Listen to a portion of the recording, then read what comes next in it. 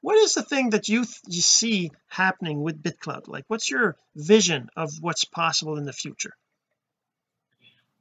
You see, I think that BitClout is a very great idea of project with great potential.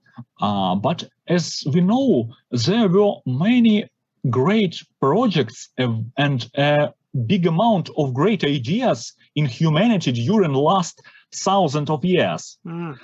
And many projects died because of human factor.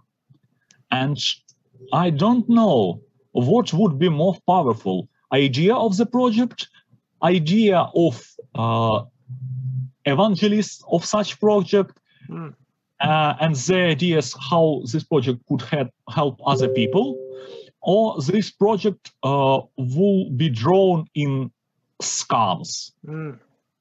That would be all, and we could do almost nothing about it.